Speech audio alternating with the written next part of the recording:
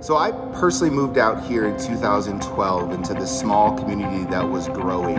I always knew that Falcon was strong, but Falcon is the strongest when people are in need. When we decided to build JAKs, we really wanted to make sure that this company gave back. I wanted to plant a seed that I may never see shade from. When we got the news that COVID-19 was shutting down our business and many businesses, it hit everybody here in some way, shape, or form pretty hard. We know there's people out there that are struggling right now, that need food. We wanted to ensure that we maximize the space that we shut down. So we came up with the food pantry. So the outpouring of donations for this pantry from this community and abroad has been immense.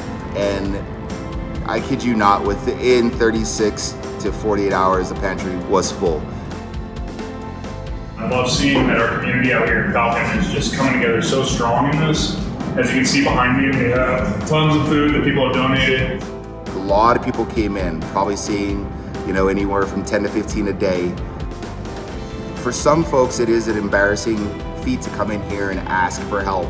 9 times out of 10, as soon as they leave, we either get a message or a phone call. Thankful for having the food that they needed. It's an amazing experience, and I just love being a part of it.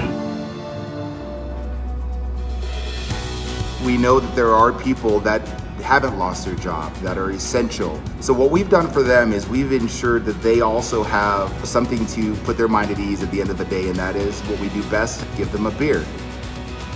The point is, stay strong, stay aggressive, keep pushing forward, don't let anything stop you. And that's what JAKs wants to stand for.